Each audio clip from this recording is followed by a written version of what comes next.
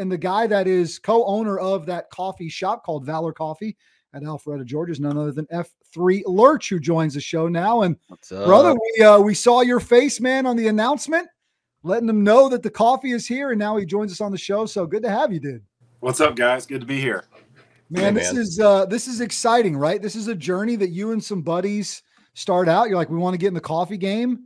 You start at mobile. It kind of continues to accelerate. So before you tell us that story, tell us your F3 origins. How long you been doing it? How'd they get you going at Alpharetta? Where's Lurch come from? Yeah, so I'd say about 2 years. And from what I understand, we are like the redheaded stepchild of F3 because we just play Frisbee.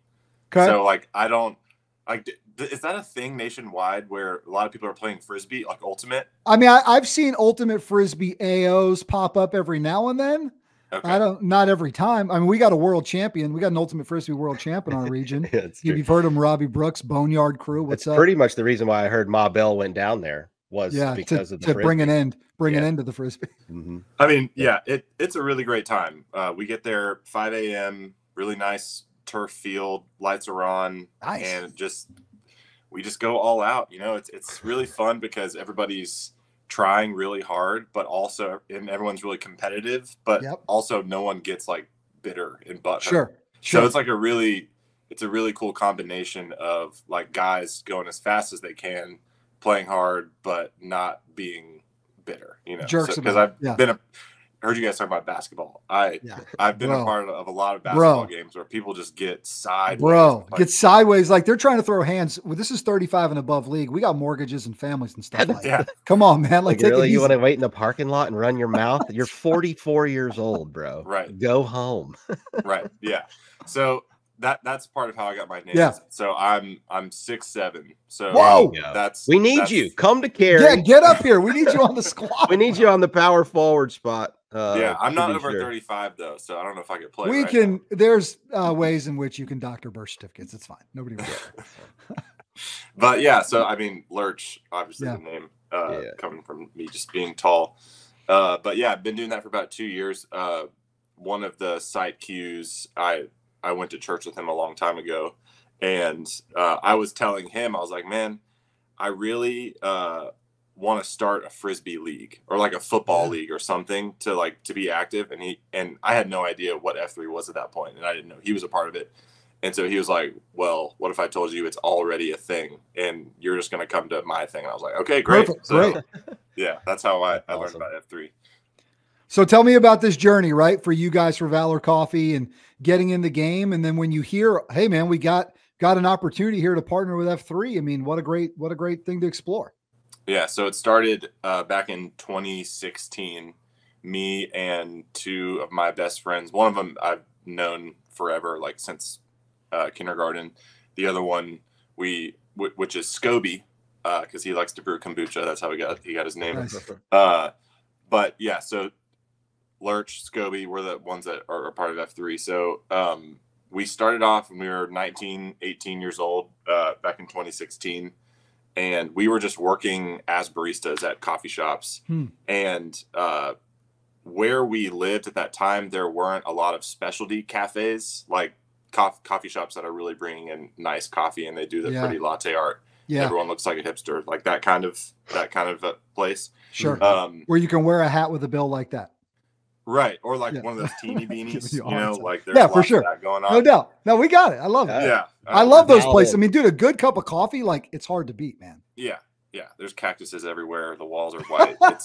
It's a whole thing. Right. So there's black accents. Right. So there were none of those around where we lived because we lived in, just at the base of the Appalachian Mountains, like kind of far from the city. And so we were like, man, we could either go get a job at a nice cafe in the city and like have to drive an hour to work every day, or we could just start our own thing. And so obviously we had no money or business experience or anything that would allow us to actually start our own company. But that's the cool thing about living in this great country is like you can just start a business when you're 19. And that's what we did. It was bit by bit. We did a Kickstarter. So we raised $10,000 on Kickstarter just from people that we knew. And, you know, people that are part of our church, our family, friends. We have 3 people, right? So that's kind of a bigger network than just one person. Yeah. Yeah. So we started off mobile, and then we started roasting in 2018. And how that works is like when you don't have the money to buy a roaster or a warehouse in this whole facility, you use someone else's roasting operation. So every Monday, me and my business partner, Riley, would load up his Honda Civic with those huge, you know, burlap sacks of coffee and unload them and roast all day, and then, you know, package all of it, ship it all out. So we did direct to consumer on our website. We supplied coffee for our cafe, obviously. And then we also did wholesale, which is my side of the business, where we're working directly with other coffee shops that serve our coffee. Nice. Then that turned into us opening like our first actual brick and mortar store in downtown Alpharetta. Then we opened our warehouse, which is way better than using someone else's space, obviously. And then we opened our second cafe a year and a half ago, a little bit closer to Atlanta. And so all the way to F3, my business partner, Scobie, was just like, hey, F3 is trying to source some coffee. Like, I think he said, like, I know we're not going to get it, but like we should try. Sure. And I was like, okay, that's a challenge, you know, let's do this thing. And so just getting to meet all the guys affiliated with F3, and after some calls and sending samples out, you know, we were the ones that got picked. So we are. Yeah, I think we're almost a week into the launch, and it's been really awesome so far. Yeah, we are. We're about a week out from announcing it to the world. Been working on it for a while, and it's one of those things where, you know, the guys at the gear store are always looking for new things that's missionally aligned, makes the packs more durable. And it's like, God, you know, one of the greatest things these guys do is not just have this workout, but it really is standing around that parking lot or going somewhere and having that sacred time where kind of that real fellowship work can happen. It's not all built around a cup of coffee, but it happens to be a pretty big part of it. Right. And for us every morning, that's, you know, 6:15 or 6:30 to 6:45 or whatever. That is a pretty special time. It's where you can have real conversations with guys. You can see shield locks peel off. You can see whetstones and blades start to form. All that stuff kind of happens there. And more times than not, it happens with a cup of coffee. And I think we've seen a real surge in PLC, like guys either bringing percolators to the groom and finding outlets, or like the guys at Claymore do, where Rapido's a site queue, brewing up a bunch of pots, getting them in thermoses, and then just having them there and standing around and having that cup of coffee. And so here comes F3 Coffee now to be able to do that. Tell us a little bit about the coffee, man. It's hitting AOs. We had it at ours yesterday. First cup. Had the first cup yesterday, man. I'll show you a video about it here in a second. Did you enjoy it? Well, listen, I'll tell you this much. Let's what you decide. You decide what the packs thought about this. Hang tight. What's up, F3 Nation? It's your boy Hello Kitty. Just finished up a workout here in Carpex. Deborah is in the house. Wet and wild, but we got coffee. We got our first bag of F3 coffee has arrived in Carpex, and we're having some, and we're getting into this thing. T claps to the boys of Valor. Great work. Great cup of Joe. What do you think? 10 out of 10. Really good. Really good. Whoa. Ringing endorsement, Cocoa Crisp. He knows a thing or two about coffee. Is that not the greatest cup of coffee you've ever had? It's the best cup of coffee I've ever had. Go get some, f3gear.com. I mean, you're off to a good start, bro. Yeah, I guess the best ever is a good start. Yeah, I mean, I think so. I think it's a good start. So and that was a Georgia boy. That's Chop Block. He's a Georgia. That's a Georgia guy. And Cocoa Crisp has like a 1-year-old. So he's been drinking coffee basically straight for a year. So he knows a thing or two.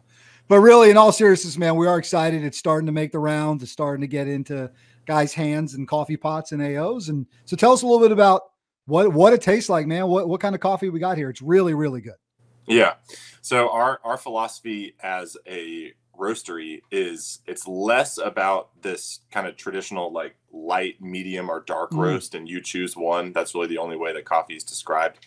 You know, like coming from a specialty coffee background, we're used to buying more expensive coffees and then just roasting them to maximize the inherent innate flavor found within that green bean before it's roasted. Yeah.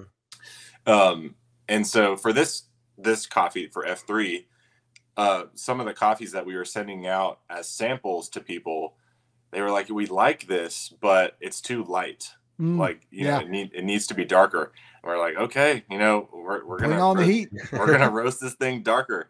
And so, yeah, you know, it's the darker you roast a coffee, roasting is sort of like the great equalizer, you know? So if you had two different coffees and they tasted very differently, but you roasted both of them really dark, they would end up tasting pretty similar, right? Because you're just breaking down that flavor more and more and adding more of that like carbon flavor that you get from cooking something, basically.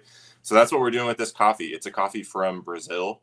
And kind of an interesting thing, I can't remember if I said this on the launch video or not, but it's what's called a pea berry. And so I actually have a visual here. Bam! He's got it right there on his arm. If you're watching, go back and watch the video. You can see it. It's a great visual. So those cherries that are on a coffee tree, the coffee beans are just the seeds of that fruit, right? And so there's typically 2 seeds in each cherry, and they're kind of opposing each other like this. But with a pea berry, it's this weird mutation that happened a long time ago. It's just 1 bean.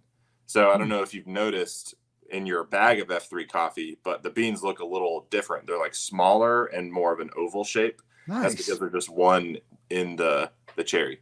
And you might be tempted to think that like, oh, that leads to a smoother flavor. Not really. Like it doesn't have this big impact on the taste. Like, you know, we just love how it tastes roasted light, and definitely how it is dark too. So cool. That's awesome. Yeah. Good stuff, bro. All right. Well, listen, go to f3gear.com. It's available there now, whole bean or ground. And you can either grab a bag or you can save $1 if you do it on subscription. They can just keep it coming. You can keep it stocked, locked, and ready to roll. And brother, we're excited, man, for this journey, and excited for more guys to get it in their mugs. Same here. All right, dude. We'll catch up with you later. All right, Lurch. Peace. See you, buddy. See you, Lurch. F3 Lurch, Valor Coffee out of Alpharetta, Georgia, the real deal, and now available for U-Packs. You got to get some at your AO, bro.